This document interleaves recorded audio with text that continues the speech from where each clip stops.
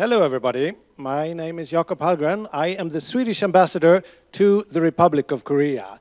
I would like to welcome you all to Democracy in the Times of Corona. This event is co-hosted by the Embassy of Sweden in Seoul and International IDEA, the International Institute for Democracy and Electoral Assistance. I'm so incredibly glad that we could organize this important and I think very timely discussion. And it takes place both virtually with global participation, quite a few countries, and also live with an exclusive audience here at the Swedish residence in Seoul. While we're only some 10 people here at the Swedish residence, respecting social distancing, we're almost 500 people joining, so it's really great to have you. So today we're going to look into issues of how democracy is coping with the existential challenge of COVID-19. And this with three prominent democracies in the spotlight. It's Australia, it's the Republic of Korea, and it's Sweden. So we will look at how this pandemic has affected elections, institutions, trust in government, among other things. And a key reason for us to organize this event today is the Swedish government's drive for democracy.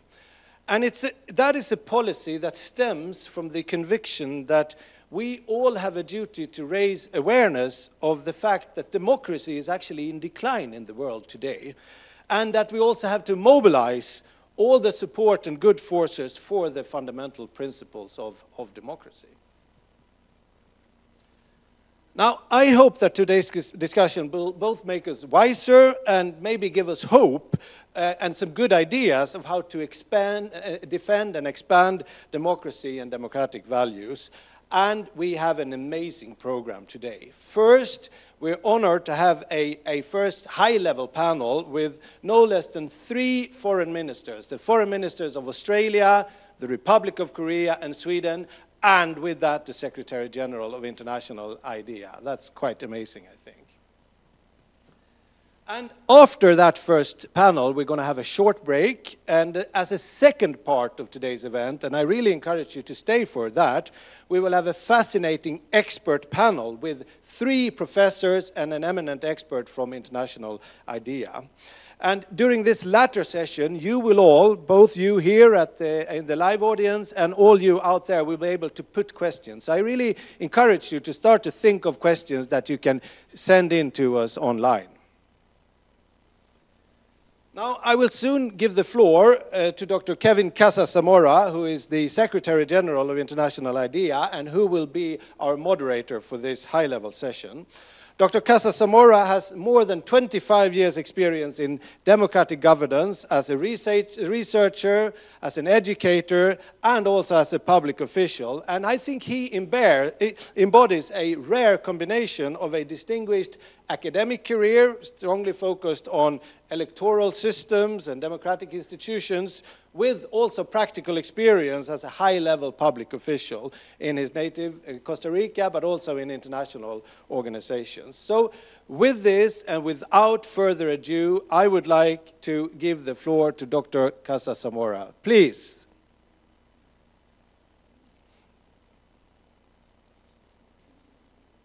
Ambassador Hallgren, and to the Swedish Embassy in Seoul for co-organizing this event alongside International IDEA in record time, I should say.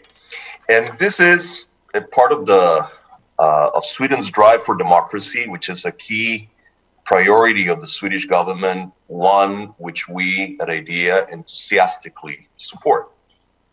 For those of you who are not so familiar with International IDEA, we are an intergovernmental organization with 33 member states with the exclusive mandate to support and strengthen democratic institutions and processes around the world.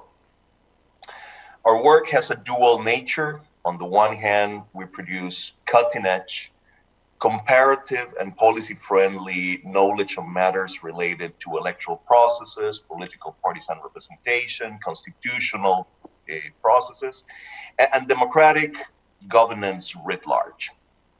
And on the other hand, we help to apply this knowledge on the ground through technical assistance aimed at policymakers, civil society groups, institutions, public authorities at the national and local levels.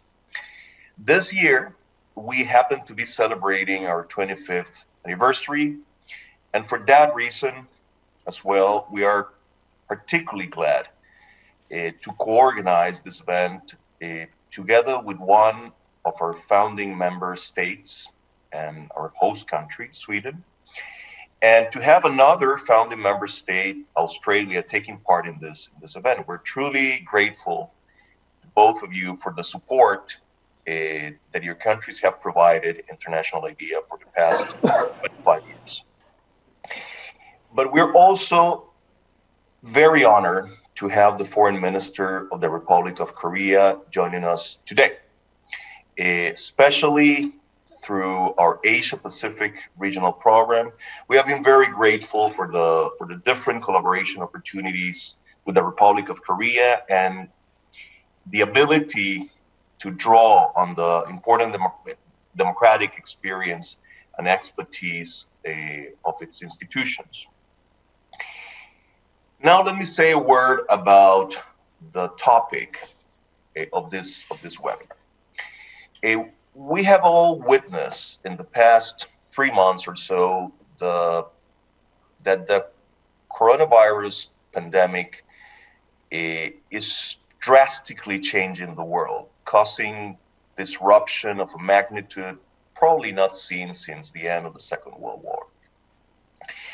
Aside from the global health crisis that has caused over 400,000 deaths already, the world most likely will be faced with a destabilizing, profound economic crisis. It already is. But also, in our view, there will be profound political implications that stem from this pandemic. Until now, political leaders at all levels have been responding to this crisis with an unprecedented set of measures aimed to curb the spread of the virus, protect public health, and keep the economy afloat. Around the world, authoritarian regimes have started using the crisis to silence critics and tighten their political grip on power. But even some democratically elected governments are fighting the pandemic by amassing emergency powers that, in many cases, restrict fundamental rights. While the use of extraordinary measures and emergency powers can be justified to address the current health crisis, some measures, such as silencing critical media and arresting journalists, harassing civil society groups, or using minorities as scapegoats, are much harder to justify from the democratic standpoint. In the upcoming discussion, we're going to deliberate on what the current corona pandemic means for democracy and for democracy support in general. But we'll do so through the lens of the cases of Australia, the Republic of Korea, and Sweden. As per the International IDEA Global State of Democracy Report of 2019, which is one of our flagship products, all three, Australia, the Republic of Korea, and Sweden, are among the highest performing democracies in the world. But their strategies and responses to the pandemic have varied, revealing the nuances and the importance of national contexts. So we hope that the discussion will reveal some interesting insights on, first, how democracies can balance mitigation of the outbreak while still respecting democratic principles such as accountability and transparency and full respect for civil and political rights. Second, we expect the discussion to highlight the importance of robust institutions, of levels of societal trust and access to information when dealing with a pandemic without undermining democracy. And therefore, I think the lessons learned from the experience of Australia, the Republic of Korea, and Sweden are very germane to this discussion. And number three, I certainly hope the discussion will shed light on the medium and longer term implications of COVID-19 for democracy. So these are some of the issues that our speakers will be dealing with today.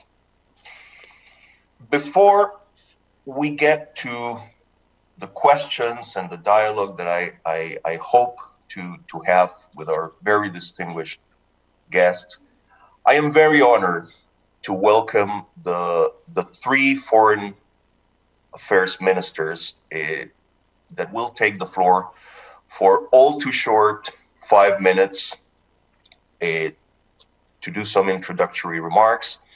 And we'll start with Her Excellency Senator Marise Payne, Minister of Foreign Affairs of Australia. Senator Payne has been a senator for the state of New South Wales in her native country for more than 20 years and has served most recently as Minister for Defense between 2015 and 2018. But before that, she was a Minister for Human Services, and she held several shadow ministry level positions. So without further delay, Senator, Minister Payne, the floor is yours. Thank you very much, Secretary General, and good evening from Australia. Thank you for inviting me to speak with you all tonight. And it's very good to see my counterparts again, Anna and Kung-Hwa. Wonderful to join you virtually again. We have been taking the opportunity in these times of COVID-19 to catch up virtually in some very valuable exchanges. Secretary General, can I thank you and International IDEA for hosting this webinar with His Excellency the Ambassador of Sweden to the Republic of Korea. I think our discussion today provides a good platform for democracies like ours to reiterate the importance of key values and principles of transparency, of accountability, the rule of law, the international rules-based order, and human rights. Importantly, we can't afford to let COVID-19 distract us from the need to both protect and promote these principles and to call out instances where we see them being undermined. These are core values and principles which guide Australia's engagement, particularly as a member of the UN Human Rights Council, as we do emerge from this crisis and look to recovery. To this end, we warmly welcomed the World Health Assembly's consensus on the need for an independent, impartial and comprehensive evaluation into COVID-19. We called for such a review because as a democracy, we know that openness and transparency are essential to learning the lessons of the pandemic. And we look to countries like Sweden and Korea to work with us to improve global pandemic prevention and to build the capability of key multilateral agencies like the World Health Organization. So while democracies are dealing with the pandemic's impact and grappling with the challenges of recovery, we have seen some actors use this as an opportunity to undermine democracy and to promote a much more authoritarian agenda, and the Secretary General made broad reference to some of those. One in our own region here in the Indo-Pacific is the decision by China's National People's Congress to pass new national security laws that will be imposed on Hong Kong.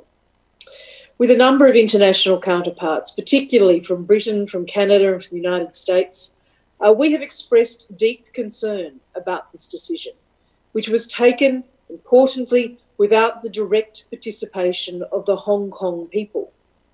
There is genuine concern that the legislation will undermine one country, two systems, that it will erode human rights and individual freedoms, that have been guaranteed by the Basic Law and by the 1984 Sino-British Joint Declaration. Further, we see the particular importance of online information during the pandemic, which has created space for disinformation. And that disinformation is literally, specifically, purposefully designed to sow order and distrust. And that has happened in multiple examples around the world. So we are all being tested. Australia will always support the right to peaceful protest. But even peaceful gatherings like the Black Lives Matter protests that took place in Australia across the last weekend in support of the global movement, even they are, as we see them, forcing societies and governments to make difficult decisions about the balance of respect for civil and political rights with the safety of communities, indeed including the safety of protesters themselves. And this is a matter of some discussion and debate, including here in Australia at the moment. But ultimately, that's where democracies are able to show their strength, their true strength, with openness, with accountability, and with respect for individual human rights. Democratic systems can encourage the confidence of their populations, even in the midst of a crisis. I wanted to cite an example around gender equality as well as one example of a human right, which is a strong feature of liberal democracies, which empower women's leadership, which enhance their safety, their security, and their economic opportunity. Gender equal policies enable us to lead to more prosperous and sustainable societies without the disparities which are often common in authoritarian regimes. Many would say that democracies may sometimes look imperfect, and they, like most things in life, are rarely 100% perfect. But with the airing of disagreements, with the admission of mistakes where they're made, they can be stronger for it, because self-governed people ultimately have the trust in a common mission. That is being proven again through the COVID-19 crisis, and hopefully will support our process as individually and together we work towards recovery. Thank you very much. Thank you very much, Minister Payne. I'd now like to invite Her Excellency Kang Kyun-hwa, Foreign Minister of the Republic of Korea. Dr. Kyun-hwa has been the Senior Advisor on Policy to the United Nations Secretary General and was previously the Deputy High Commissioner at the Office of the UN High Commissioner for Human Rights. And those are merely the highlights of a very long and distinguished career in the diplomacy of her country. Please, Minister, Doctor, the floor is yours. Yes, thank you so much. And thank you for giving me this opportunity to join you for today's webinar. I'm really grateful to the Swedish ambassador here, Ambassador Hallgren, and the International IDEA for hosting this very timely and important event. And it's wonderful to see my friends Maurice and and the other friends from Australia and Sweden, and of course the other distinguished participants on an issue of such great importance at this critical time for the world. As we all say, the impact of COVID-19 pandemic has been overwhelming in all aspects of our lives and has exposed and deepened the existing social, economic, and political fault lines in our own countries as well as in the international community. And some of the fundamental values that we are used to taking for granted, such as democracy and human rights, have been threatened and come under doubt. Indeed, in the early stages of the pandemic, there were questions over the effectiveness of democracies in the fight against this fast-spreading virus, while some of the authoritarian governments seem to be successfully flattening the curve. And even in countries long committed to democratic values and human rights, concerns were raised and still continue about the use of digital technology in the efforts to contain COVID-19, turning into tools of mass surveillance and control to the detriment of fundamental human rights. Korea, as you know, was one of the first countries to be hit by a huge surge in COVID-19 cases. And by necessity, more than choice, we have been a few steps ahead in trying to curb the virus while also dealing with these and other tough questions. And for a while, as the surge kept climbing, it seemed as if it could spiral out of control. But thanks to the whole of government efforts and active engagement with citizens in massive testing, contact tracing, and treatment, we managed to flatten the first big wave. And it was during this time of a plateauing curve in mid-April that we held our nationwide parliamentary elections on schedule. But alarmingly, the curve has turned upwards again recently due to some cluster infections in the metropolitan Seoul area, originating from nightclubs, logistics centers, religious facilities, and other places where large numbers of people gather in close proximity. Clearly, there is no room for complacency against this virus, which travels very fast and very silently because people without symptoms can be infectious. So we continue to adapt our measures to the changing pattern in the spread of the virus while sticking to our principles of full transparency and openness.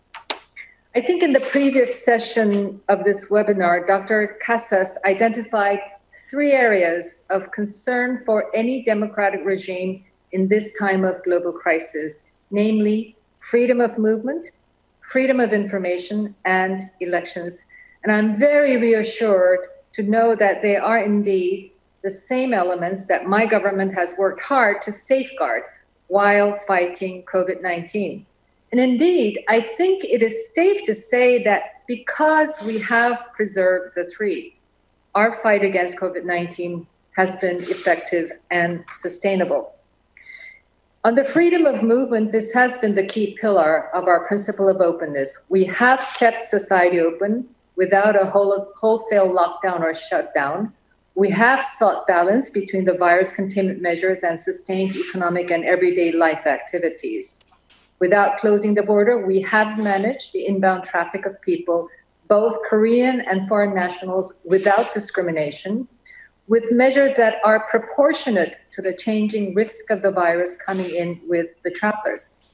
We were able to do this because of our robust testing and tracing regime, which quickly identifies positive cases and their close contacts so that they may be quarantined and the rest of society can freely move about. And without these, I think keeping society open and preserving the freedom of movement for the general public would have been much more difficult in one of the most densely populated countries in the world. On freedom of information, this has been served by the uncompromising transparency that has guided government action from the very beginning of the crisis, even when government measures were failing to meet public expectations. For example, over the issue of the facial mask supplies, I can't tell you for how long we have struggled with this issue until we got the formula right, but it took us nearly 2 months of much criticism from Parliament, from the media, and we almost felt we couldn't do anything, but we were patient, and in the end, with some help from the private sector, we were able to come to a solution. But full disclosure about what we know and don't know about the virus spread and government actions through the twice daily public briefings and Q&As with the press has required much work. But this has also won the trust of the people that the government was doing our very best. We may not be satisfactory, but at least we were trying our very best. And this also prevented panic buying and other mass behaviors that can be fueled by distrust in government. And of course, the clearest confirmation of that trust was the highest voter turnout in nearly 3 decades for the April 15th elections. Furthermore, our disease control and prevention law stipulates the public's right to know about health risks that could affect them. And this has been fulfilled by public service alerts delivered to smartphones about the anonymized trajectories of positive cases. And I think the concern over the privacy of the patient is rather overblown, because what is shared through the alerts is only the location and the time of the places along the trajectory of a patient without indicating his or her name, occupation, or address. And this public trust in government has translated into civic participation and cooperation in the stringent social distancing measures and other guidances advised by the government. It has also encouraged citizens to come up with creative solutions to complement the government actions. And indeed, our now famous drive-through testing was proposed by a young doctor. The distribution of the facial mask has been greatly facilitated by applications developed by private citizens. And there are such myriad of such applications, and the government work has been then to scale up the useful solutions so that they can be made available countrywide. On elections, the IDEA report on our nationwide elections of April 15th is very comprehensive, thorough, and I greatly appreciate it. And I do concur with the conclusion that our experience may not be applicable in other countries. But still, our National Election Commission has been organizing webinars and online symposiums with election management authorities of various countries to share our experiences. And these have been very lively, productive, and I'm told very, very detailed. Every country context is unique, and ours may not be the best practice to consider for many. We have a very advanced IT infrastructure, which has certainly been painful. But more than the IT, it has really been the human power in tracing. It has really been the epidemiological teams who investigate all the sites along the trajectory and interview the people around so as to identify the close contacts. And no amount of technology can replace the legwork and the human touch of these teams of professionals and trained volunteers. And I'm sure for the April 15th elections too, there were lots of data platforms and digital technology mobilized in the run-up, during, and after the day. But what mattered most for the people to feel safe in coming to exercise their constitutional rights was the human face, the workers, the staff of the Central Election Commission, and the countless volunteers who guided the voters through long queues, took their fever checks, helped them to use hand sanitizers and put on disposable gloves outside the voting stations, checked their identities against the residency registry and handed out the voting slips, made sure their slips went into the ballot box, and then escorted them to the exit. So in the end, I think technology is only as good or bad as how it is used, and we have certainly endeavored to use it wisely with full accountability to the people.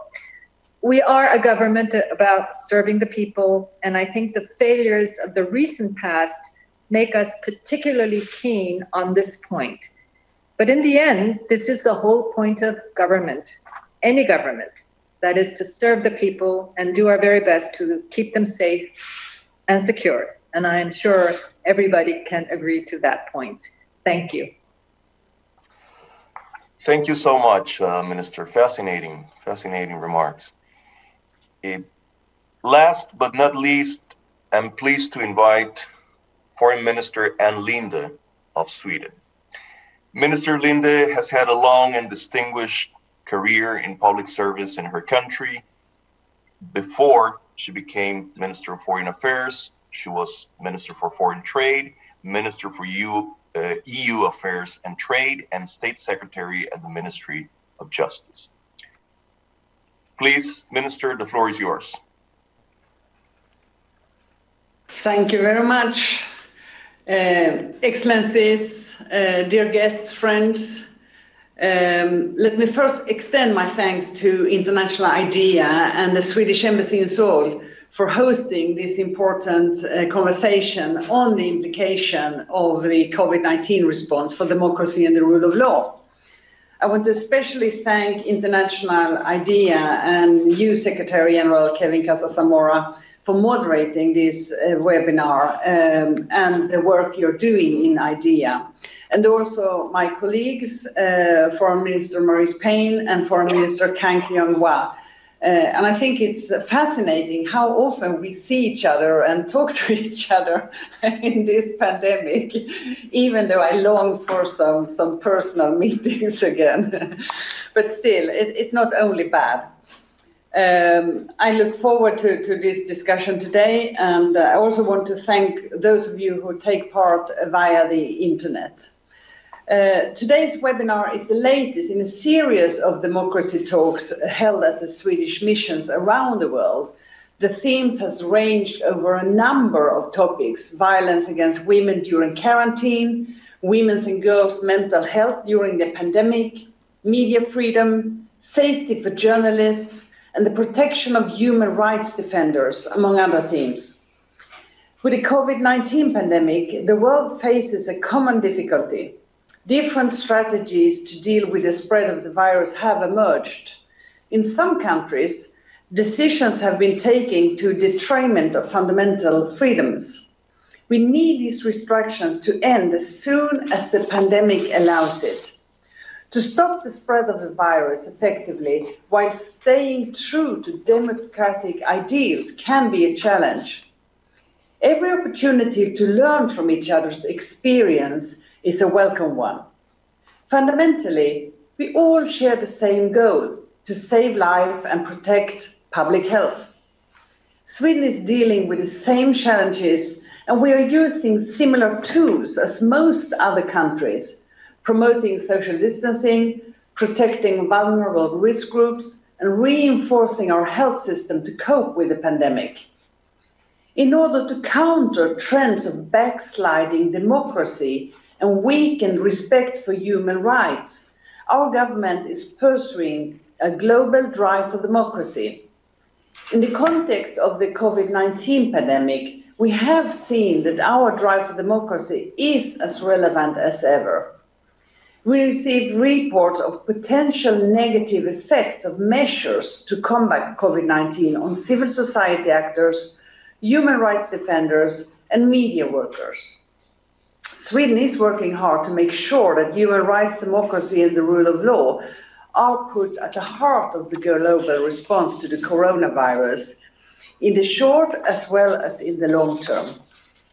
We have therefore gathered the United Nations, the EU, the OSCE, and the Council of Europe to see how we can mobilize internationally. I've held meetings with both national and international civil society actors about the effects of the corona on human rights.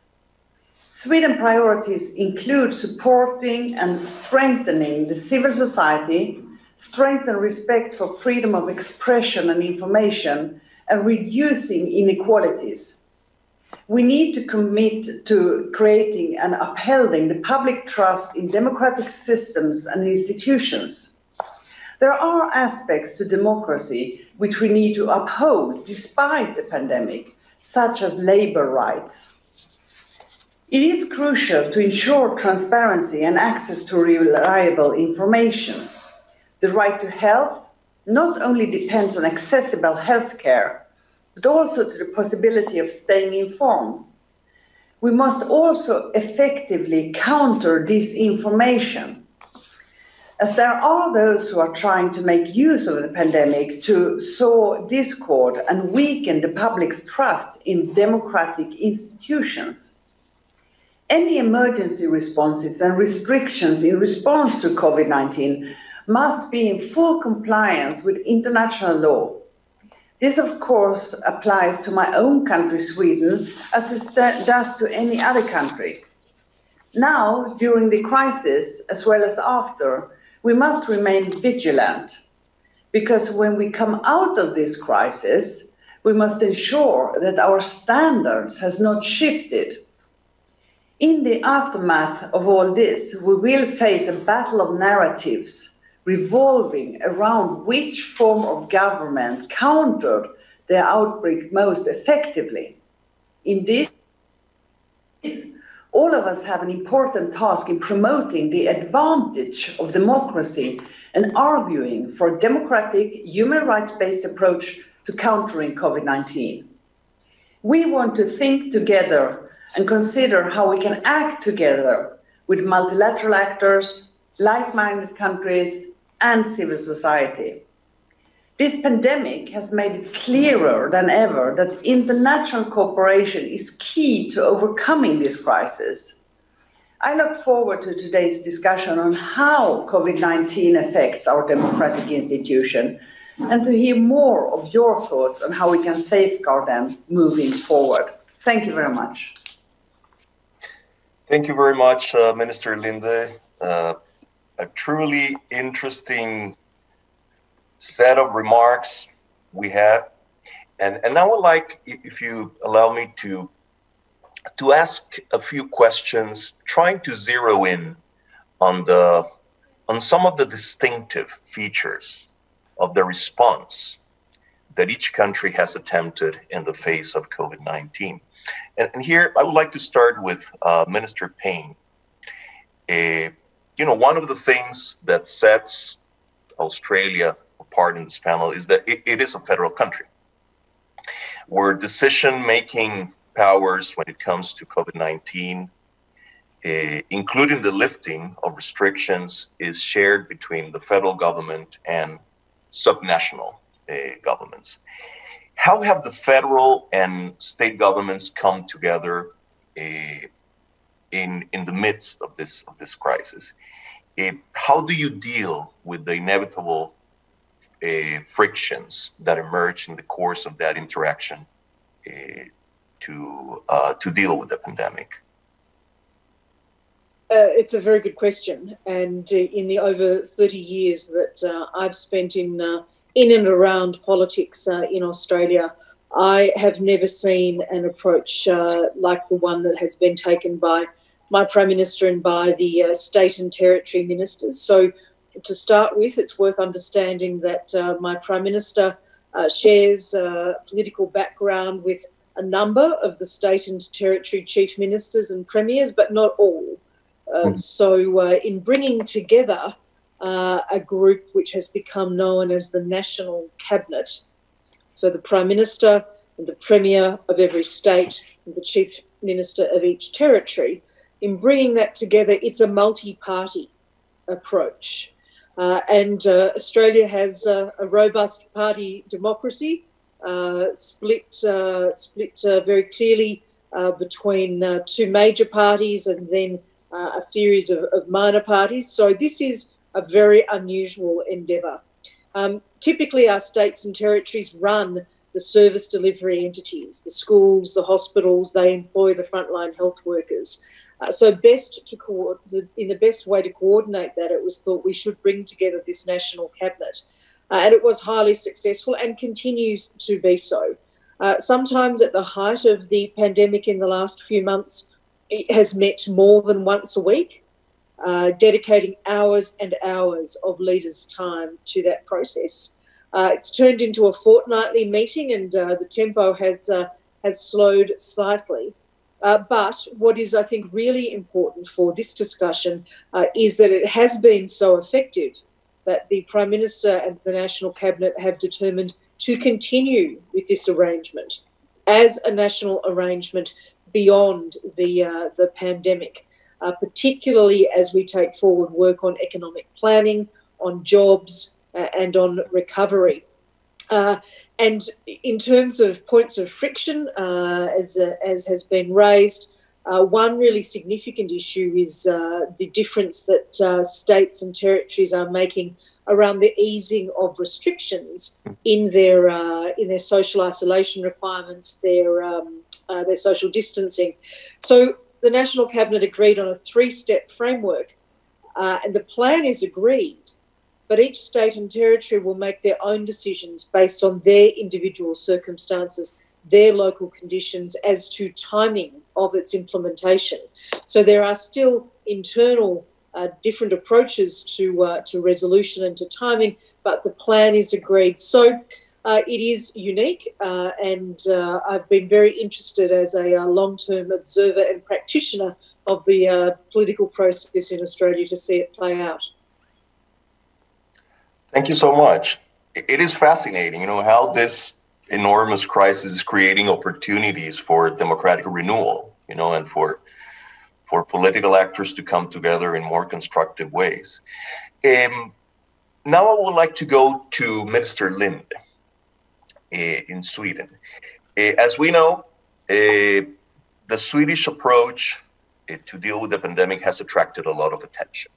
And I can tell you that even my friends in Costa Rica keep asking me about what Sweden is doing, because Sweden has not implemented the same strict measures and shelter-in-place orders that other countries have adopted. This quite clearly, at least to me, living in Sweden, one of the interesting things about this is that I have to say that it's the defense that the government has done, this approach, is a very articulate one. I mean, this is not something that was concocted out of thin air. There's an underlying philosophy behind it.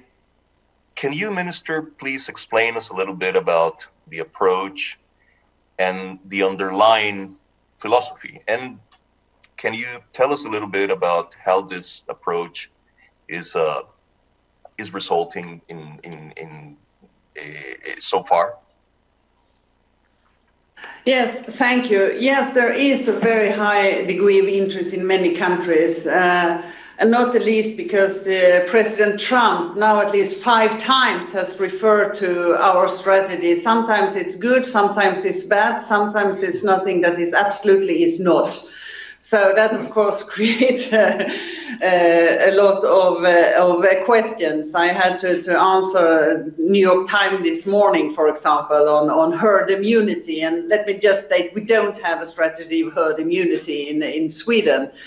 Actually, we have more or less the same goals as every other country to have the well-being of our citizens first and front, to try to flatten the curve, to not get too high pressure on our healthcare system, which has been also successful. We have all the time have between 20 and 30% capacity available on the intensive care places.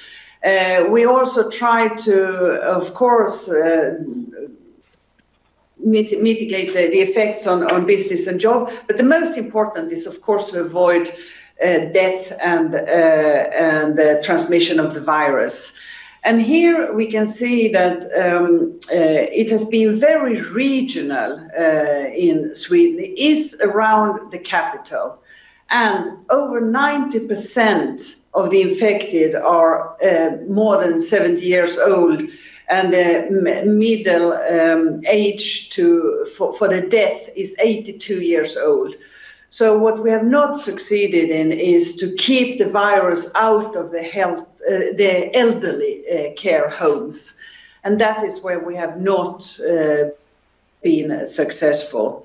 But we differ on other countries roughly in 2 issues. One is that we have not shut down our child care center schools for younger up till 16 years. And now you can see in many countries that there is a discussion if it was actually necessary to close down schools, where they have done so. And we also have no regulation to force citizens to remain in their home. But the recommendation the authority is giving to stay home in the slightest of symptoms, to keep social distancing, and to wash their hand, it's followed to a very, very high degree. Still, several months after, more than 80% follow these recommendations very strictly. And that is because our system, that is different from other countries, is since the 16th century, where we have very small ministries and very big authorities. And the authorities gives recommendations, and that is understood, that is not kind of tip that you could follow if you want to.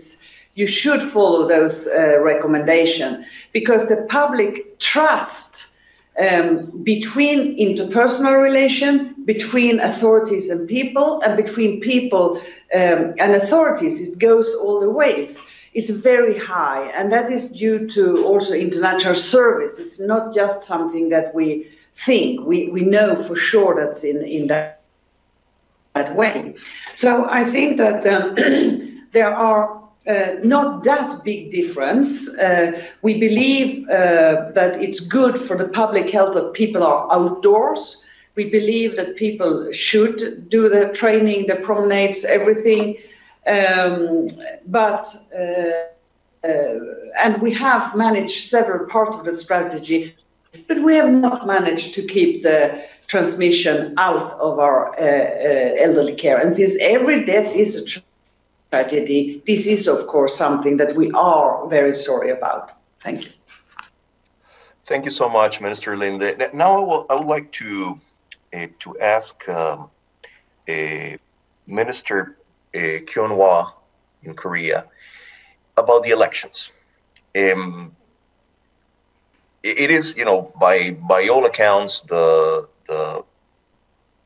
elections in Korea came out very well. I mean, they were, I would say the word, a stunning success. You mentioned in your remarks that perhaps the ability of this experience to travel is limited, but probably there are lessons for other countries. And I'm pretty sure that you've been asked over the past few weeks about what those lessons might be. And one of the things I have to say that I, in analyzing the Korean experience with the election, I was particularly impressed with the prowess with which the election management body communicated the options available to citizens and the measures that they were taking. I know from your background that you're an expert in communications. So can you tell us a little bit more about the lessons that might be able to travel to other countries that emerge from the elections, and specifically comment on the issue of communications as a very important part of this successful strategy to elections? Well, thank you very much, and very happy to be part of this discussion. But just in addition to what Marisa is saying about this whole of government approach, this has also been very successful in our country as well. We are not federal, but our cities and provincial mayors are directly elected. The hospital resources, the education resources are under their management. So it has been extremely important to create a whole of government approach under the Prime Minister. And we have met every day, in fact, since it went into action in late February, and we continue to meet. The Prime Minister will no longer chairs it every day, perhaps twice a week, but it is still meeting every day, and that level at the highest level between the central government ministers and the local authorities to identify problems and blockages, find solutions, make sure that they are implemented, has really been what's driven the whole of a government response. On the elections, I think the communication bit is not something that was just for the election. It was from the very beginning, as I have said, the transparency element, which is constantly providing information to the public. And the twice daily briefings, once in the morning about this whole of government approach, what comes out of that, we brief the public. And then on the disease, the director of our Center for Disease Control does a daily briefing every day at 2 on the evolving nature of this virus, what we know, what we don't. We still don't know a lot about this virus, which is why, even though we are, looked at upon as having dealt with this successfully in the first round, who knows who's going to be judged as a success and a failure in the longer term when this is all over and we say, okay, let's take a look and see where things are. So we're not complacent, we're not out of the woods, and we remain very, very vigilant. The communication part, what I would like to say is that it has to be there on a daily basis, not just for the elections, because you need to have that trust for the public to look at what is being prepared, what is being communicated in preparations for the elections. So this, the communication, the messaging, and the transparency element all go in together. And we work very hard on the messaging, the message that needs to go out to the public. But of course, we also preserve that independence of the Electoral Commission. They are an independent body aside from any government interference or any legislative interference. So while preserving their independence, making providing all the information that was going into the preparations to the public has been part of our work. There were never any time that anybody entertained the idea that this might be postponed. I got some questions from foreign reporters, is this election going to happen? And I say, absolutely, there's this is a constitutional right that we are determined to preserve. And I think technically it was important also, as you say, to provide many opportunities for voters to vote. For the overseas voters, for patients in hospital, we made online mail-in voting possible. For those quarantined, we established a separate procedure where they can come and exercise their right. So dispersing the voting public so that we can conduct this without people coming in a crowded fashion to the voting booth, I think it technically was an important move that we made and made available to the people. So yes, a lot of people turned out for the early voting days, 2 days before the, I think about a week or two before the actual date, there were 2 days of early voting. You could walk into any pre-identified location in your neighborhood and vote. You didn't necessarily have to go back to your district. On election day, yes, you needed to go to your election district. So by dispersing the voter turnout through a series of phased approaches, I think was technically a very wise one. And just announcing what voters needed to do on that day as they come to the booth. This was a constant messaging on a couple of our public broadcasting channels. And I think by that time, I think because, this was a time when we had now plateaued, it was clear that we were going into a downturn. By that time, the government already had that trust from the public. And in addition to that, being assured that every step was being taken so that the actual day, all precautions were being taken for that actual day, leaded to, in fact, the greatest turnouts in 3 decades. And knock on wood, so far, no positive cases that can be traced to any activities during that day so far. Well, thank you so very much. Thank you so very much, Minister. Well, we've gone beyond the time that was allocated, and since our very distinguished guests are extraordinarily busy people, we won't keep them longer. Though there are so many interesting questions that emerge from this discussion. I mean, questions about what we can learn from this crisis, and I guess the next panel will illuminate, will shed light on some of those questions.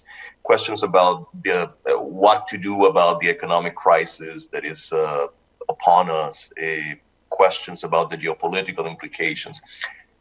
We could go on all day. For the time being, I want to thank you in a very sincere way for making the time for this conversation. I think we are all in this together. There's a lot of perplexity about how to cope with this. And this kind of discussion, bringing together very practical examples from democracies that have successfully dealt in their own way with the pandemic, I think helps us all. So I want to thank you, Minister Payne, Minister Linde, and Minister Kwan Wah for your generosity and your clarity. And with this, I yield the floor, or I give it back to Ambassador Holgren. Thank you so much. Thank you. Thank you for having us. Thank you so much. And I really agree with Dr. Casasamora. And thank you to the three foreign ministers for this amazing discussion. So we will now break a couple of minutes, but please stay tuned because we will come back to this expert panel in a couple of minutes. So thank you so much, and looking forward to see you soon. Please stay tuned. Thank you.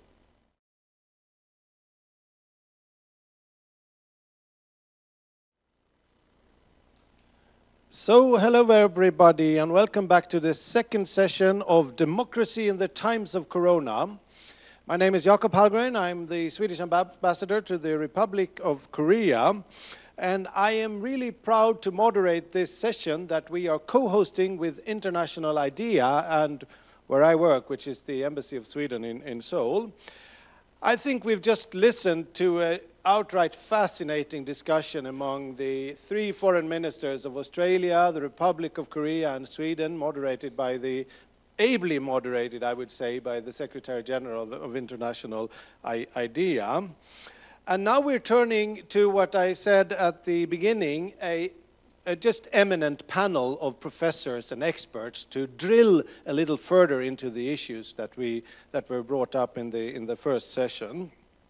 And I urge all of you, both the people here at the residence, the Swedish residence here in Seoul, we have a small but exclusive crowd respecting social distance, and all of you who are out there to keep sending in your questions. We have received quite a few questions, and we're actually up to about 500 people following this live now in real time, which is, I think, quite amazing. There is a form that you can use where you can write your questions on the live stream page. So I look forward to hearing more from these real experts that I have here in the panel on how democracies and the institutions are coping with the COVID-19 outbreak, both the risks but maybe also the opportunities. Will it actually result in a further retreat of democracy and democratic principles, or will this be an opportunity to revitalize those democratic institutions and democratic principles? And what can we all do to influence such developments? So I'd like to, without any further ado, turn to our first speaker. Professor Cheryl Saunders, you are Professor Emeritus even, and Professorial Fellow at the University of Melbourne. You have more than 40 years' experience as an academic and a practitioner with special interest and knowledge in comparative constitutional law. You have published numerous books and articles in these and related fields, and you've also provided expert advice to support constitutional processes across the world, including in Myanmar, in the Philippines, in Syria, among many other countries. So I'd like to start with you and ask you, what is your take of the discussion so far, comparing the three prominent democracies and the foreign minister's speech together with the Secretary General? And what would you like to add, or where would you like to continue? Please, Professor Saunders. Thank you, Ambassador, and it's a great pleasure to be involved in this webinar. You know, unlike Sweden and the Republic of Korea, Australia is a federation. And this means that democracy works at two levels of government, each of which is accountable to its own parliament and its own group of citizens. And so assessing the democratic impact of the pandemic requires both those levels to be taken into account. In Australia, the public powers needed to respond to the pandemic are divided between the levels of government. For example, central powers include quarantine and external borders. State or regional powers include hospitals, schools, transport, and so on. And each jurisdiction in Australia declared an emergency under legislation of its own, enacted in exercise of its own powers. And then the governments coordinated their efforts through a new institution, rather misleadingly called the National Cabinet, comprising the heads of all government who come from different sides of politics. The National Cabinet was advised by a body comprising chief health officers from each jurisdiction. It reached a common position on key matters, but local difference between jurisdictions was accepted on other matters, reflecting different situations around the country. So some states closed internal borders while others didn't, and restrictions were relaxed at different times in different places. Some tensions emerged between the levels of government, but no more than might have been expected in an exercise of this kind, and the tensions were quite quickly patched up. And at the height of the crisis, all leaders gave daily press conferences explaining quite clearly and straightforwardly what was being done. The emergency legislation conferred extensive power on ministers. Parliaments at both levels of government were truncated, both in respect of the number of members present and in the number and length of sittings. But some sittings did occur to pass necessary enabling legislation. And some use also was made of parliamentary committees for the scrutiny of what the governments were doing.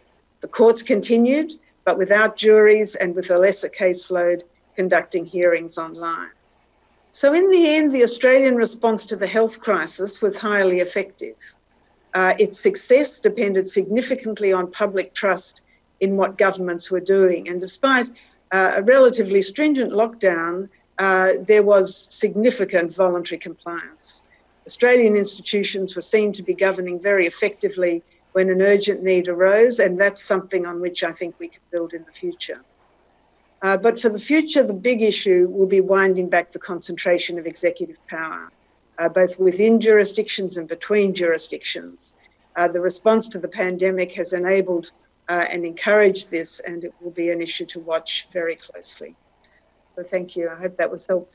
Yeah, no, thank you so much, Professor Saunders. And this was, of course, mentioned by Foreign Minister Payne as well. It's quite amazing to see how this crisis then, in a sense, developed the Australian democracy, or you found new ways of, how to say, reinterpreting your constitutional arrangements in a way. And I mean, you mentioned that there were some points of friction. You said very different takes on when the restrictions would be eased, etc. And you also mentioned rolling this back. I mean, if it was highly successful, will it be rolled back, or will you maybe change, you know, the constitutional arrangements of the country? What do you predict? Well, I don't think it'll be a matter of changing constitutional arrangements. Any federation has intergovernmental arrangements, and Australia has always had those. But the National Cabinet was a new institution, really just set up in the exercise of executive power, that worked in a rather more sort of meeting of equals style than had been previously the case with intergovernmental arrangements. So there certainly is a proposal that the National Cabinet be continued. The relevant question, I think, is whether it worked because of the crisis, because the crisis was so serious, whether that culture can be continued on into less critical times is something to watch. I very much hope that it can be, but there's no guarantees.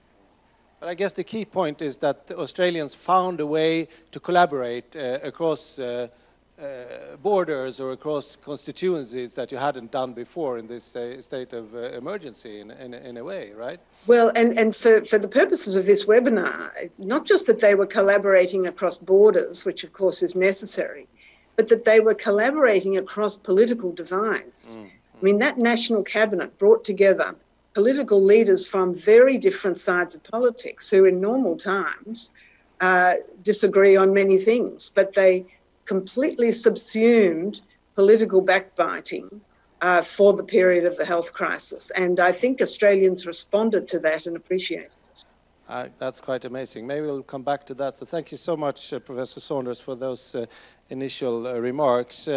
I'd like to turn to our next speaker, Professor Sok-Yeon Lee. You are with us here at the Swedish residence in Seoul. I'm grateful that you made it over here, despite it's actually 34 degrees outside, warm outside, and almost the same here, the inside of the residence. So Professor Lee, you are a professor of the Graduate School of Governance at the Sung Kyung Kwan University, and you direct the East Asia Collaboration Center there. You have created the Asian Democracy Research Network in 2015, where you're focusing on collaborative studies on Asian democracy. And I think your research interests include global governance, democracy, NGOs, citizen participation, etc. You have also written numerous articles and books, focusing, among other things, on populism in Asian democracies, transforming global governance in middle power diplomacy, public diplomacy and soft power in East Asia, etc., etc. So, yeah, we got some quite interesting insights from the foreign minister. It's true that you really have been applauded across the world for the conduct of the fight against the virus and the elections, which seems to have tombed in or fallen in a very timely period. So what are your assessment of the reasons behind this success? Maybe we heard some from the foreign minister, but maybe you can develop this a little bit, please. Okay, Ambassador, so you are asking what's the reason of a successful election? It depends on what do you mean by success. If we mean just the normal implementation of election, yes, it can be success. And also success means from the government perspective and ruling party, that's also success because they got the landslide victory in our general election. Let me answer in this way. For the implementation itself, as our minister has talked already, no Korean has ever doubted because of this COVID-19, we may delay our election. Never, that kind of thought never occurred to us. But if I identify several factors, I think first of all, our election day was lucky because April 15 is already, by the time we flattened the COVID-19 outbreak from the late March. So from the April, people feel less threatened. So let's say if our election happened in March, because our peak was the early March, I'm not sure, maybe our voting rate could have been decreased because our voting rate was 66%, okay? So good timing because when we just fought the COVID-19 back. Second factor is our very good the electoral system supporting the mass participation. It's already discussed because from the 2014 local election, we introduced the early voting. So usually for the Friday, Saturday, we allow the early voting, and many salarymen can vote. So if you look at compare the voting rate, this time the early election voting rate was 27%. That was twice more than the previous general election. So you can see that kind of system has made more easier to vote, and also government was very clever to persuade many voters to come out. With all this, the guideline, wearing mask, and also giving the plastic glove, and that kind of also, taking the physical distance. All these things were very clever. And third, if I'm saying, well, by the time the world has praised how South Korea has done a very excellent job, so there was a kind of increasing national pride. So under this very good atmosphere, I think people wanted to support the current incumbent government has done a good job. And also that has led to the landslide victory of ruling party taking 176 seats out of 300 seats. Well, thank you very much. I mean, that's fascinating. And I mean, leaving politics aside, I mean, the fact that you decided to introduce early voting and staggered voting over a number of days, and postal voting, that of course means that you can vote with more social distancing, purely physically.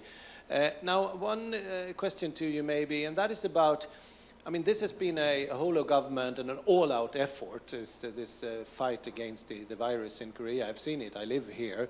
But what about some of these, you know, necessary political reforms, etc., that had been in discussion, whether it's, you know, party laws on campaigning, accountability of unelected institutions, etc. Do you fear that some of that might suffer in the sense that some of that might be delayed as a result of this, with this kind of total focus on the fight against the virus? What do you think? I guess our new national parliament is focusing on how to revive the economy and how to protect the people who are, you know, damaged by this situation. So they are all talking about the basic, the wages and how to support the less privileged class. So that will be the big debate. However, I don't think this COVID-19 situation will discourage politicians to discuss the political reform law. I saw the report from our parliament, and they are already, the research team has identified several laws to be discussed in this coming the session. Well, thank you, Professor Lee. That sounds encouraging. So I'd like to continue and move to our next speaker today, who is joining us from Sweden, Mr. Staffan Lindberg. You are Professor of Political Science at the University of Gothenburg, my alma mater, by the way. You're also Director and Founding Principal Investigator of the VDEM Institute, which stands for Varieties of Democracy.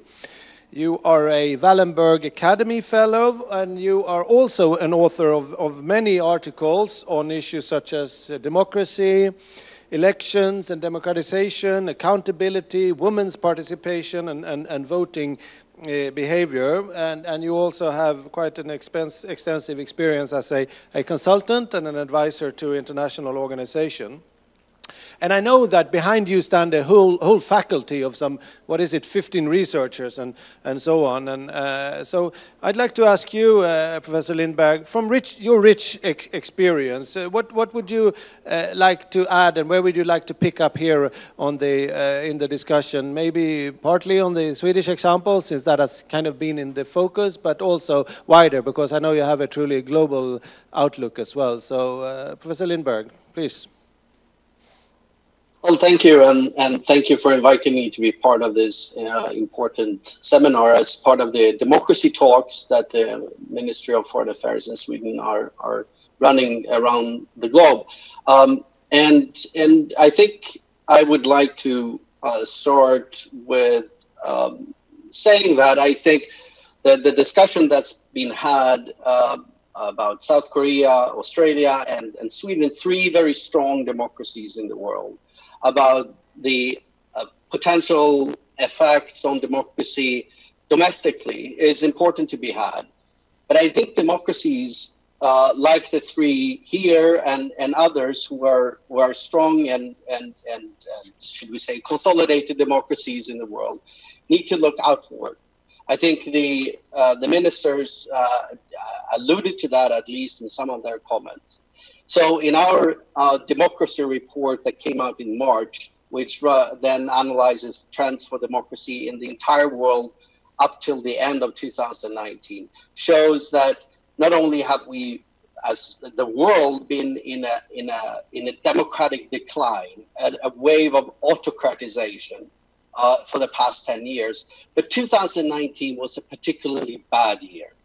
It was the worst year in the last decade. And now autocracies, non-democracies, if you like, are in a majority in the world for the first time in a very long while.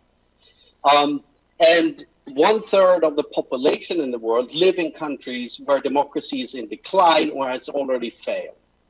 EU has its first non-democratic member, its first autocracy among its ranks, Hungary.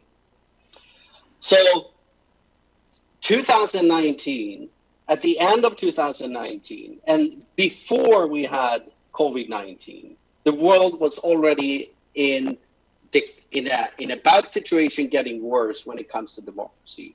And the many restrictions on freedom of movement, freedom of assembly, in some countries freedom of speech, the concentration of executive power, not only in Australia, where I don't think it's going to be a long-term problem, but in many other places it will be. And COVID-19 is already being used by wannabe dictators in many places in the world to further strengthen their rule and ensure their hold on power. The drive for democracy that Sweden has decided as a priority for foreign policy, I think must be a priority for foreign policy and international collaborations for all democracies in the world going forward. Professor Lindberg, thank you so very much, and reminding us of that more global maybe duty even, and I of course fully agree of the importance of that. Still, if I just may, I think as you rightly highlighted, the three democracies discussed today have obviously suffered under the management of the crisis. We've had to take extraordinary measures, and I think the eyes will be on the three countries. How did these prominent and strong democracies actually fare? And I think maybe some of the autocracies are also maybe scrutinizing extra, and I mean even more than otherwise. And if I just may venture to ask one question, which I know has come up, and that is, you know, in Sweden, the role of the expert has risen to an unprecedented prominence. You know, with the public health official, the state epidemiologist, etc., doing the daily press briefings, whereas in many other countries it's maybe the president or the prime minister or a minister of public health, etc. We will come back to the global issues, but if I may just ask your view, do you think that in any way could be seen as a challenge in terms of accountability when we're talking about you know, a crisis which is much wider than public health, etc., if it's seen from the outside? Not necessarily. So, as I think Foreign Minister Linde said, it builds on a very long tradition, several hundred years tradition in Sweden on how to organize the relationship between the government and its ministries and the state authorities. So the state authorities have much more independence in Sweden. So the way it works in Sweden is the way it's supposed to work. And it's a slightly different sort of constitutional setup from most other countries. But we have constitutional differences. I mean, we have a federal state here among us that work very different from a unitary state. The presidential and parliamentary have to deal with situations like this within the confines of their own configurations, so to speak. In the end, the government is responsible in Sweden, just like in any country, the country. Then, in our model, so to speak, then in situations like this, the state authorities, the relevant state authorities, have a very important and a sort of executive role in many ways that goes beyond what other people are, or people from other countries are perhaps used to. But it has not been, and I don't see it as a problem of democratic accountability in any serious way. Well, that's a really useful clarification. I as a Swede, I know, but I think for the benefit of the audience, that's quite interesting. So let me turn to our final speaker in the panel, Ms. Lena Rikkala-Tamang. You are the director of the Asia and the Pacific Regional Program at International IDEA. You joined IDEA in 2002, and you've been working in India, Vietnam, Myanmar, among many countries, and You've been teaching at the University of Tampere in Finland, and you've also published, as the other distinguished panelists, about democracy at the global level, on women's political participation, on inclusive democratic processes, and you are also the former Secretary General of Finland's Advisory Board for relations with the developing countries, and you're a member and a former chair of the Network Institute for Global Democracy. Now, Lena, as a person following this whole Asia and the Pacific region from IDEA, and having listened to both the foreign ministers and your colleagues and experts here, what would you like to highlight from this discussion, please? Yeah. Thank you, Ambassador. It's been really fascinating to listen to all speakers so far. As a disclaimer, I should maybe mention I'm based in Canberra in Australia, where I have spent these past few months, and originally I come from Finland. I have 3 quick observations to make. And number one, in many ways, this pandemic has been an X-ray exposing strengths and weaknesses of institutions and societies. And the X-ray results of these 3 countries have been largely positive. All 3 are high-performing democracies with many strengths to draw from, also in times of corona, even though there are also issues to watch out for.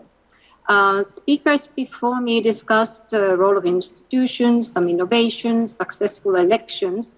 So I go directly to aspects that we may need to worry about. Before the pandemic, many democracy indicators, as Staffan already mentioned, including the VDEM and also our global state of democracy indices, warned about trend of democratic declines over the last 5-7 years, and also in established democracy. In Australia, we can detect slight decline on media integrity and free political parties since 2012. In Sweden, social group equality, access to justice have been declining since 2012. Whereas Korea has made steady progress on all major aspects over the last 5 years. However, the existing levels of free political parties, gender equality, independence of judiciary remain behind of many other high-performing democracies. My second point, I believe this pandemic is only going to accelerate ongoing global trends in good and in bad. And we are already seeing in very painful way how this pandemic is revealing deep-rooted inequalities in many societies. And we also know that after other pandemics, both SARS and Zika, inequalities increased. And other risks are enormous. Economic unrest, increased surveillance, increase in narrow nationalism, and so on. And my third point is that while this pandemic may well have been an X-ray of democratic institutions, it's also been a kind of a Rorschach test, you know, the psychological ink test many of us gone through when applying for jobs. You kind of see what you want to see or what you have always seen. We all read about the democratic dystopias or fantasies. And while none of those may not realize as such, I believe we are at the crossroads. And at the same time, including a great opportunity at hand to learn from this crisis. And some of those learnings are very practical and relate to workings, institutions, organizing elections, and so on. And some are probably more systemic, related to very social contracts we have had as societies, and those would require more deliberations and reflections. Thank you.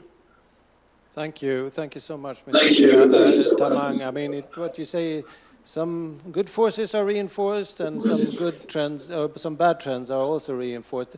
Could you maybe just expand a little bit on your last point there about the concrete institutional learnings? I mean, maybe there are easy and good takeaways that you as IDEA, I mean, you of course have the benefit that you're, by profession comparing many countries or all countries essentially at the same time. So what are the kind of good practices or good examples you'd like to highlight, if you would.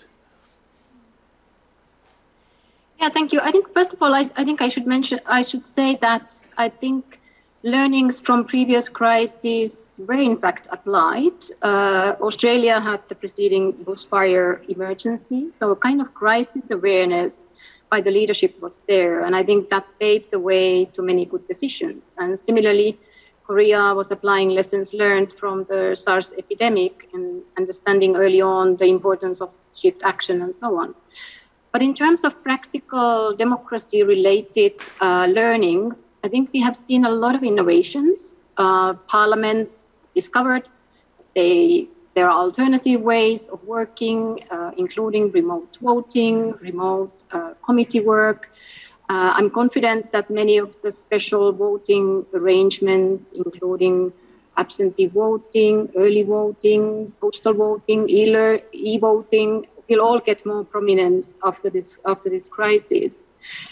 Both Minister Payne, Professor Saunders mentioned the example of national cabinets in coordinating decision-making in a federal setup. And we have witnessed the comeback of experts based and the kind of evidence-based decision-making. And I hope that that practice is here to stay.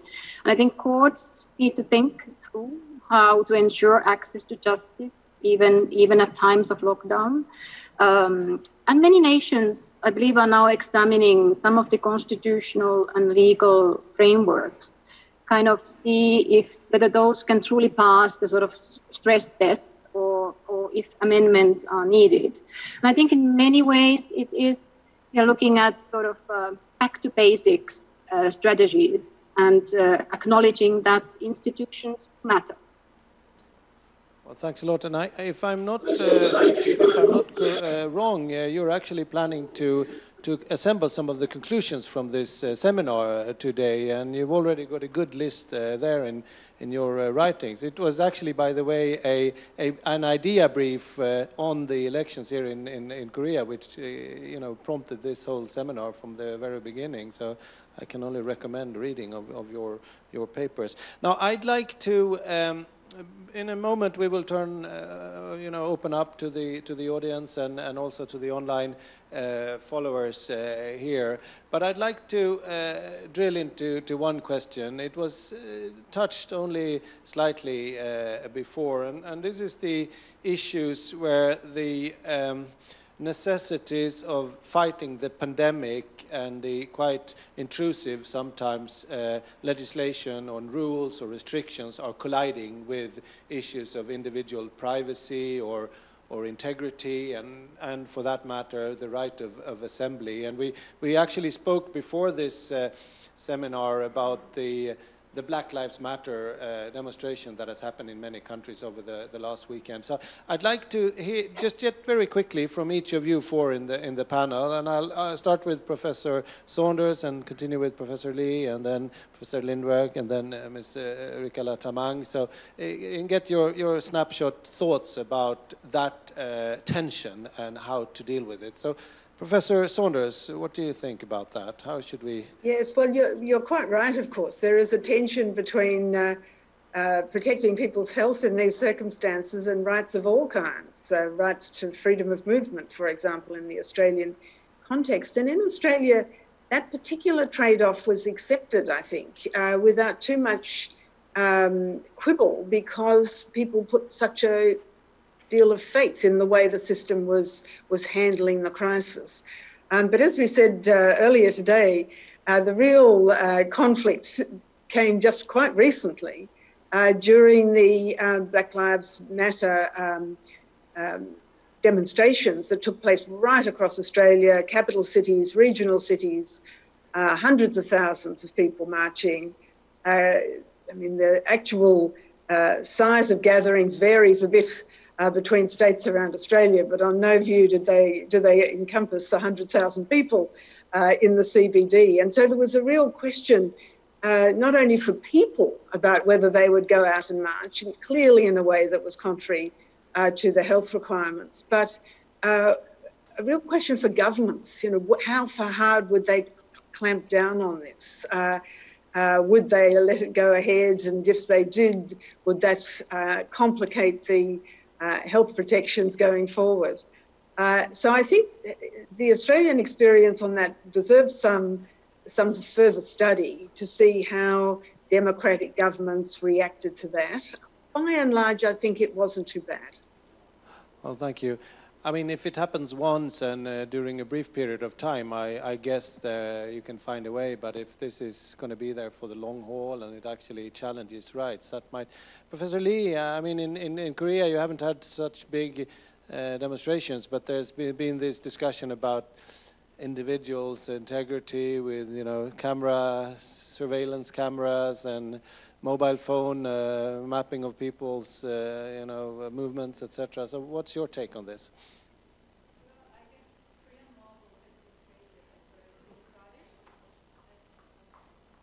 Sorry, we have a problem with the microphone. No, it's better. So louder voice. Yes. Please start again. Yeah.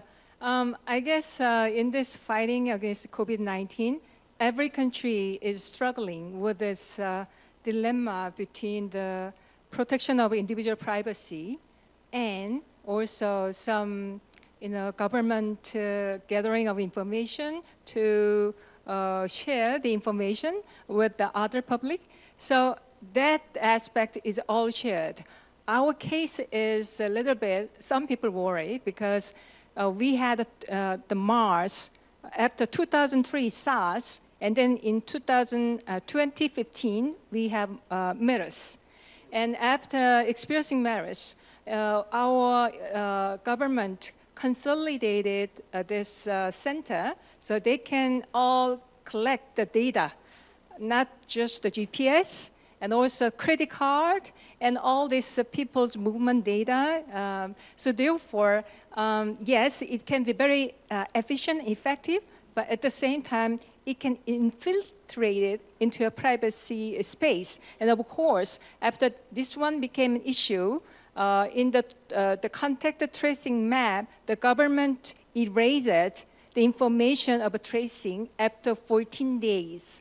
So there is a kind of, they kind of respond to this worry. And also, during this fight against COVID-19, we had a kind of minority issues, like in Daegu, the epicenter of Korea's COVID-19, the majority of infected cases were belonging to this exclusive Christian group called the Shincheonji. So there was a very much public the criticism against this sect. And also, after the May outbreak in Itaewon, you know, there is also very antagonistic feelings revealed against the gay minority in Korea. So all these issues, you know, remind the Korean public, you know, we have to be very careful about their religious right, even their minority, and also this sexual minority as well. No, I agree with you, especially the issues of scapegoating or, I mean, stigmatizing minorities. I really see that.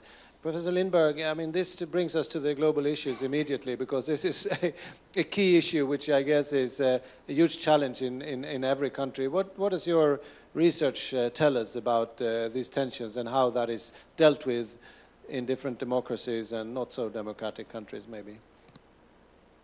Yeah, the tension between civil liberties and fundamental democratic and human rights, in fact, and strategies to fight a pandemic is obviously at the heart here. And the key principle that's internationally agreed is that it has to be proportional. There's been very little discussion about that proportionality, I would say, even in most democracies. And that worries me a lot. People got afraid. That fear was whipped out by governments themselves and by the media. And then suddenly people across the world almost sort of accepted extreme restrictions on fundamental human rights without questioning it and without questioning the proportionality. And that worries me for the future. What about the next crisis? And what governments will use what type of situation, claim it's a crisis, and further derail human rights and democratic rights? and use further surveillance mechanisms to limit our freedoms. And to my South Korean colleague and friend here, I would say, well, they said they erased it. How do you know? Right? We will never know if the governments actually erase those traces, and the tech companies they use, that they work with, that typically preserve the right to sell that kind of information. So this is, I'm very worried that this is setting a precedent that can be used to derail democratic rights and human rights in the future. Well, that brought us to a much bigger issue. I mean, you talked about proportionality, but essentially we're into to what extent democracy as such is backsliding as a result of an incremental increase in this type of measures. But I guess it's also up to each country and political tradition how you deal with that and the level of acceptance. Ms. Rikala Tamang, what do you make of this? I mean, as you watch the region here, and when you see this tension being handled in different ways, privacy against necessary and legitimate actions by governments, do you think it's a long-term threat to democracy?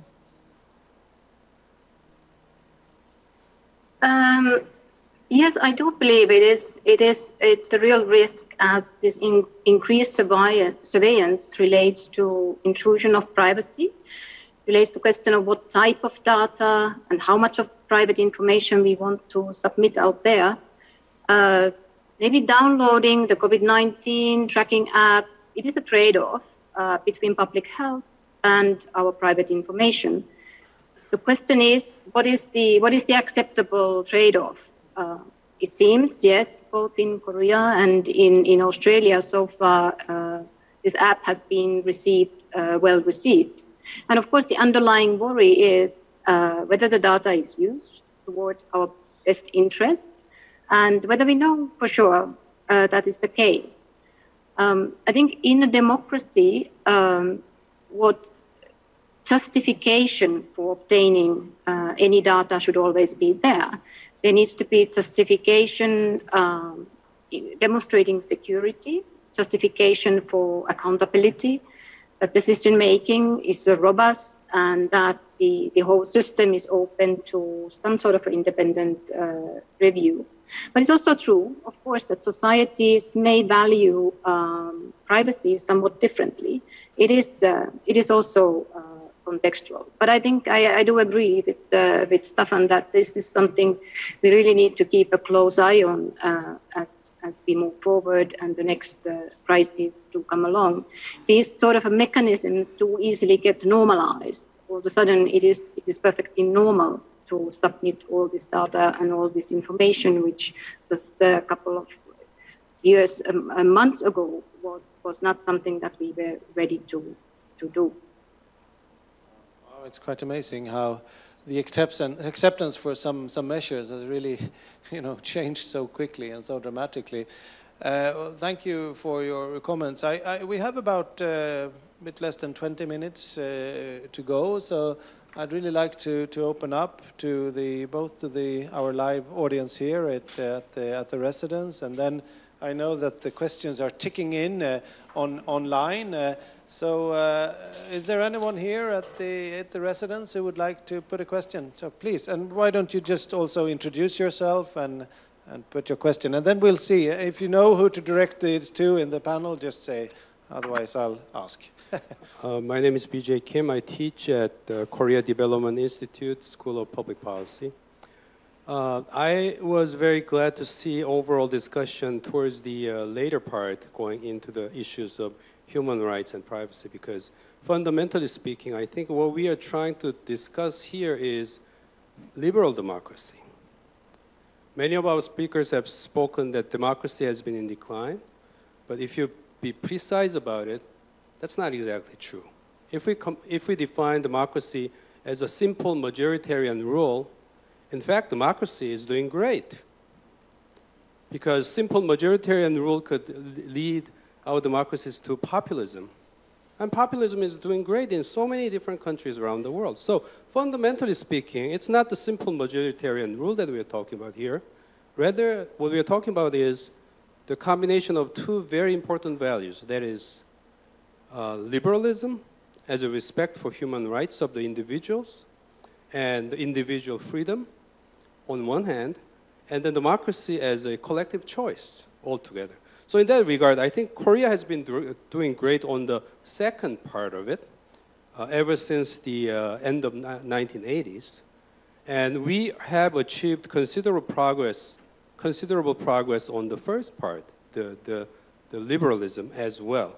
In fact, in my own belief, Korea has been doing really good job within the region of Asia. I think within the Asian region, Korea may be a leader in terms of producing progress in strengthening liberalism. But still, I think we have long way to go in comparison with our perhaps friends in Europe or elsewhere.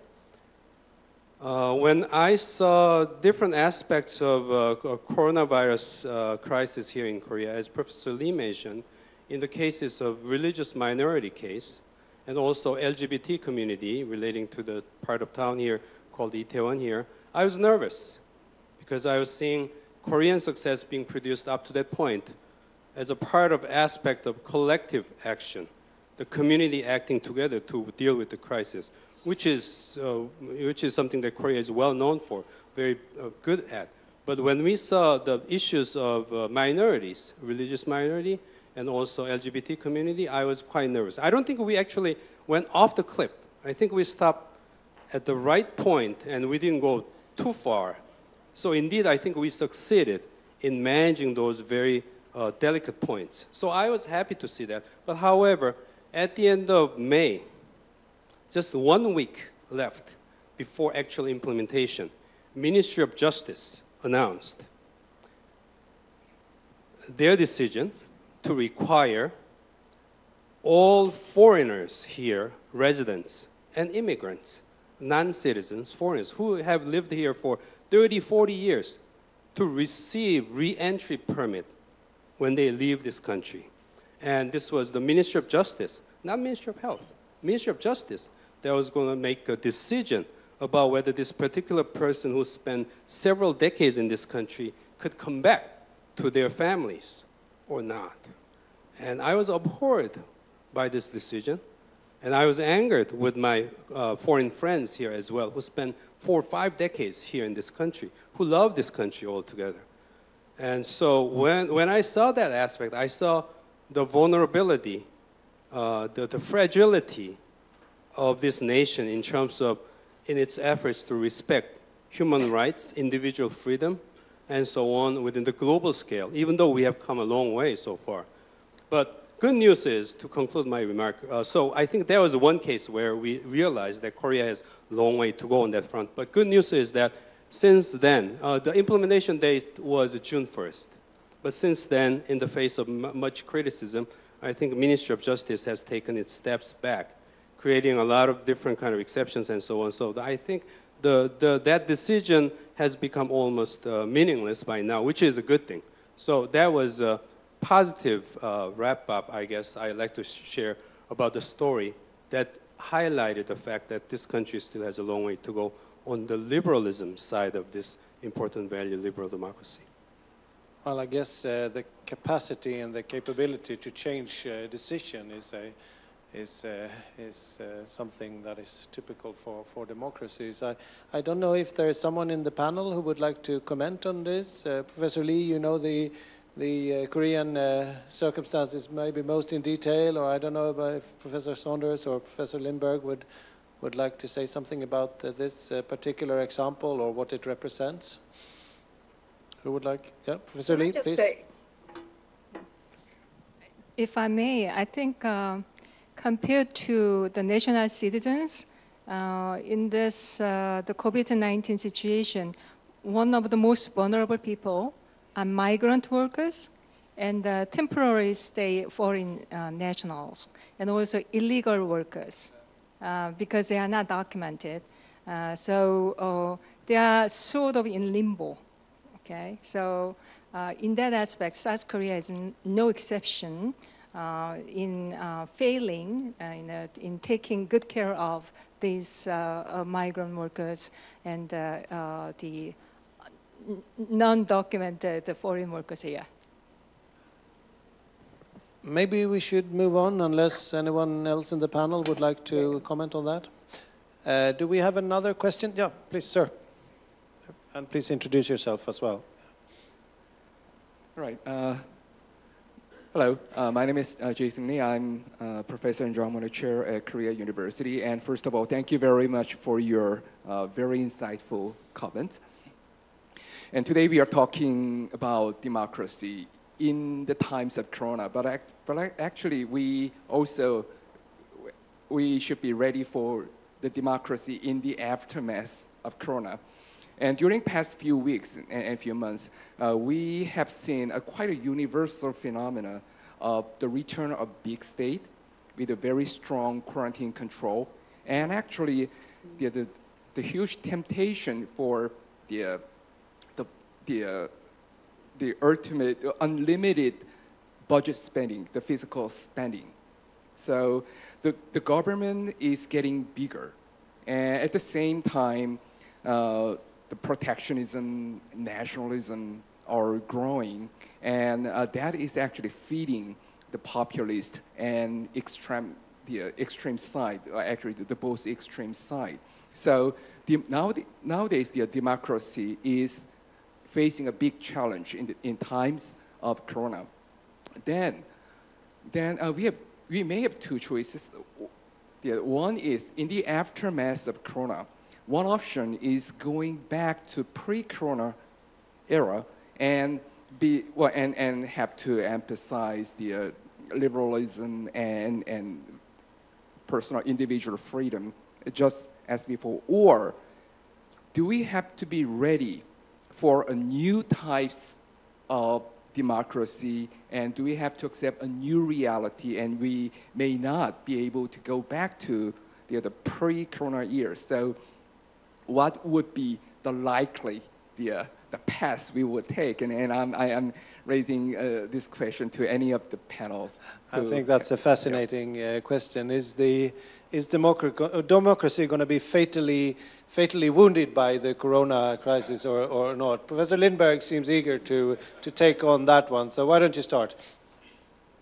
Yeah, I think it's an important point to look forward. And we then note that already before Corona, we had a wave across the world that's associated with this backsliding of democracy, that different forms of, should I say, ugly nationalism and polarization of society, whether it's sort of a Muslim nationalism in Turkey or a Hindu nationalism in India or a Christian strange kind of nationalism behind Trump or Bolsonaro in Brazil, and so on. And of course in Hungary as well.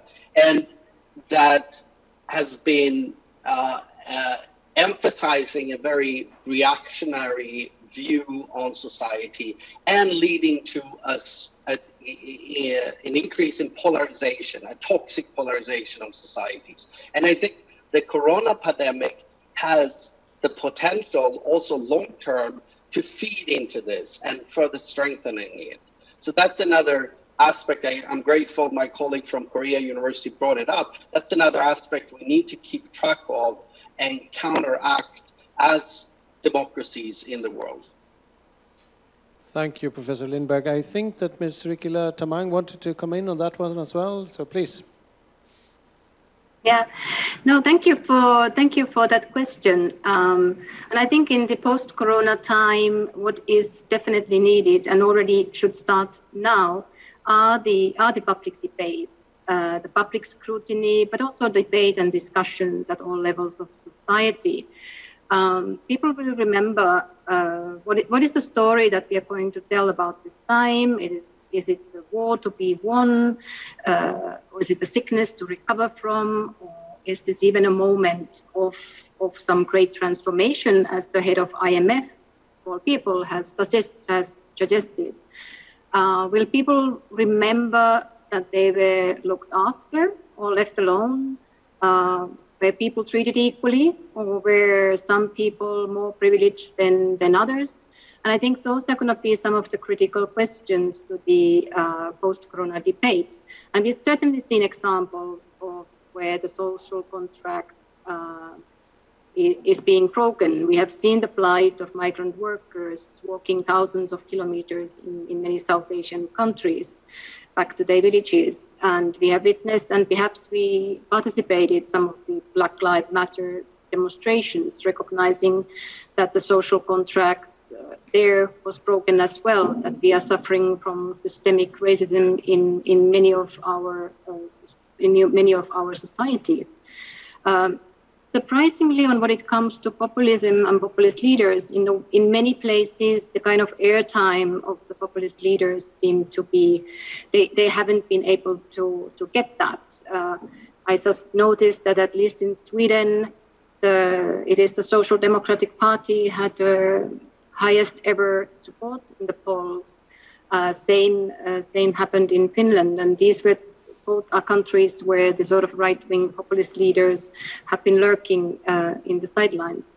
So much depends, for sure, how the post-corona time is going to be managed, how the economic recovery is to be managed, and what is the kind of a feeling that many citizens will have after the pandemic. Thank you so much for that reply. We still have some 5-10 minutes to go, and I really would like to honor my promise from the beginning, and that is to turn to all of those, all of you who are following us online. And as I said, we've received quite a few questions. So here's one which I think is quite pertinent. It comes from Indonesia, where the simple question is, during a pandemic, how is it possible to go ahead with elections? Isn't it better to let the government focus on combating corona rather than to risk an increased spread by the virus? So what is the panel's advice to this? Who would like to start? I can start. Professor I think Lindberg. it's contextual. Yes. It has to be judged from country to country. So in South Korea, we saw a very successful conduct of elections. Elections were postponed in Poland, I think for good reasons. Going ahead with the elections would have been a mistake there. It depends on where you are in the pandemic cycle. It depends on what technologies you can offer in a safe way to guarantee the integrity of the vote. It's clear that canceling or postponing elections already have been used to further sort of insulate incumbents from challengers.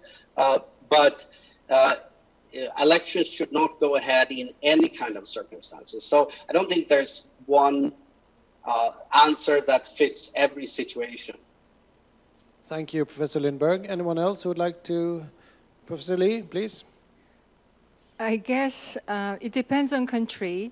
I agreed. Indonesia is a huge country divided by so many islands. So even under the no COVID-19 situation, it took so many days, weeks to collect and to implement election and to collect the votes. So it's quite understandable.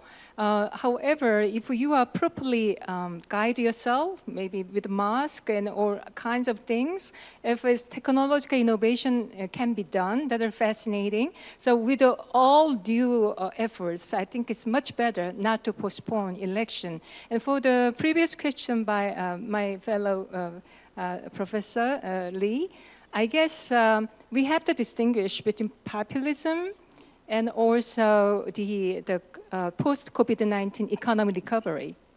All responsible countries are preparing, right, to pour the money from their concern was helping people out of work. Now they are moving to pouring money to create demand, to normalize the economy. So I don't think it's populism. So it depends on how much the government can absorb, right? If it's Italy's debt is already so huge, right? But South Korea, we are like a low 40s. Our politicians and public opinions are divided over these issues because we have been running our finance in a conservative way, so people worry about the rapid speed of increasing our debt ratio. But at the same time, there must be a kind of wise cap we can expand to create the demand.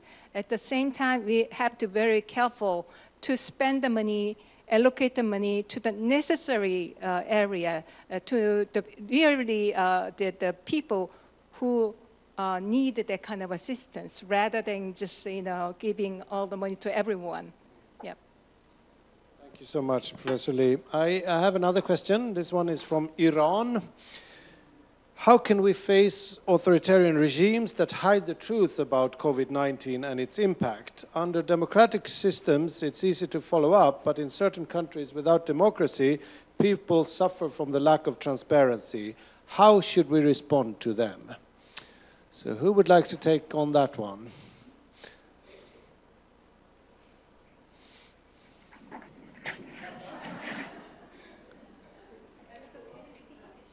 Yeah, so Professor Lindberg.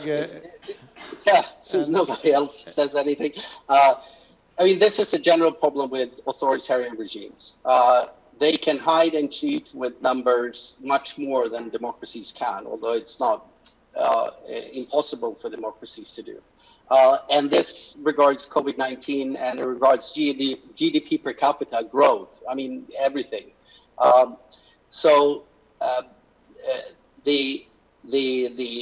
guess the only thing democracies in the world can do is keep on pounding them as much as you can in terms of being honest and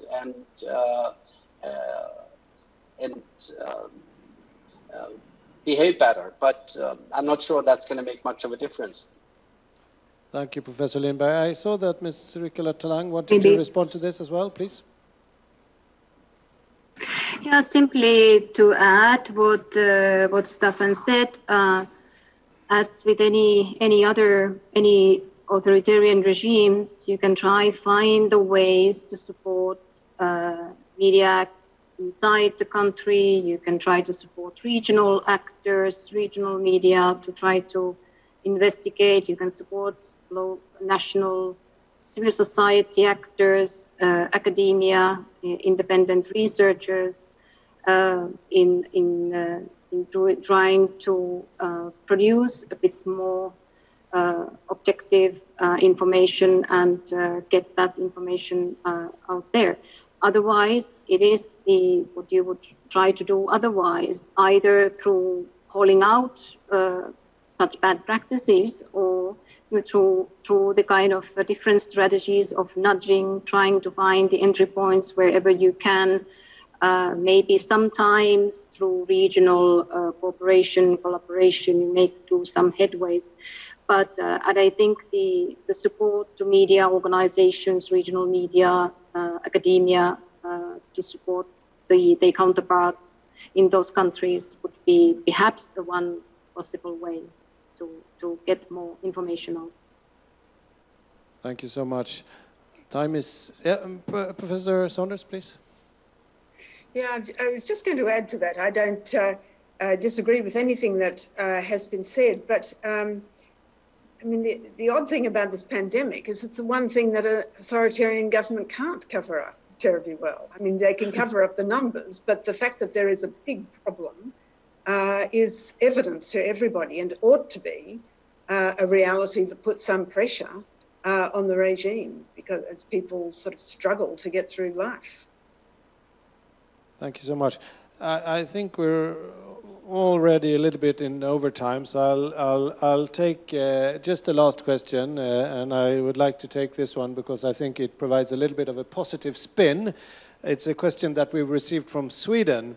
So in what way can we take advantage of the pandemic to strengthen the democracy in the world? So I'd like to have some quick responses from each of the panelists. Your best tips for strengthening democracy in the midst of this pandemic. So Professor Saunders, are you ready to start? Yes, I am. Professor Lindberg said a couple of questions ago that he was sketching the trajectory of democracy in the world and saying that countries like the ones we're talking about here are not really the major problem, that there is backsliding in a very serious way elsewhere. Of course, that's true. But countries that pride themselves on being democratic role models actually should be democratic role models. And the reality is, as he was saying, they have been sliding too.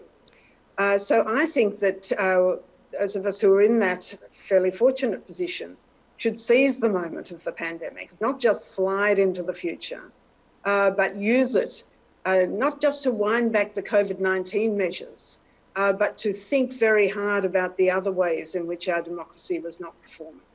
And to use the chance where we have it of institutions having regained public trust to build on that, to build what Lena described as a new social contract. And I think we need to do that very deliberately, not just to let it all happen. New social contract from Professor Saunders. So Professor Lee, what's your tip?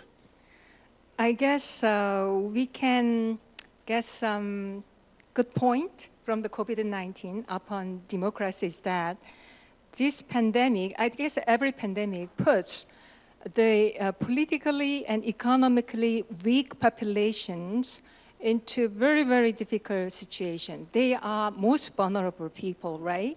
And through that awareness, I think we can be, again, look at the situation like in the USA, with this pandemic hitting the African American. It's not just the police brutality. There is, as you know, the African American takes about only 14% of the American population, but they are taking 40% of people who are dead of COVID-19. So that rekindled racial issue again, and then the world is supporting this Black Lives Matter protest movement. Likewise in Korea too, after this Itaewon, the gay community, the infection cases, I think there are more voices from the minority groups to demand the right of this the minority group. So I think there are chances we are become more conscious about the very shady issues the society hasn't talked in public. So we can make this into more positive way. That's great if it ends up creating more, giving more support for the victimized groups. Professor Lindberg, what's your tip? Yes, so let me pick it up from there. First, let me apologize. I'm going to give you my 30 seconds take on this, and then I have to leave this because I have to give a talk in another webinar. Sure, we are wrapping up very soon. Yeah, so I think 2019 was not only the year of backsliding for democracy, but it was also the year of protest. 44% of countries in the world had pro-democratic protests in 2019. It wasn't only Hong Kong and Sudan. It was very widespread.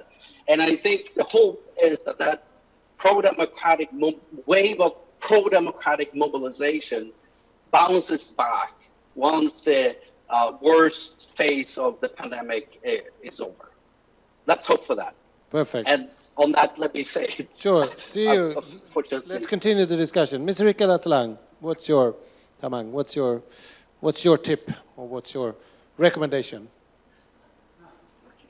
Well, my tip is bring back the experts to support decision-making, political decision-making, and not only epidemiologists, but also sociologists, psychologists, educators, and I have to say democracy experts too. Many of us want to make sure democracies come out of this crisis stronger, not weaker. And there is much the democracy experts and organizations can advise leaders about. And at the same time, obviously, it is the political leaders who need to bear the responsibility and the ones who have the accountability. Thank you. Thank you so much. And Actually, you all disappeared here on screen when Professor Lindberg left the meeting, which means that it's time to wrap up. And time really did fly. I think we had a fascinating discussion this afternoon. And this expert panel, I really like to thank you for your contributions. I think it was both broad and very rich. We learned about challenges, and they are indeed many. But there is also hope, as we saw at the end here. And you know, the conversation continues. But before we wrap up, I'd really also like, apart from you, the foreign ministers, the Secretary General of IDEA, and you panelists here, I'd really like to thank everybody who made this event possible. And I'm thinking of the great contacts that we have had with the foreign ministries in Canberra, in Seoul, in Stockholm to make this possible.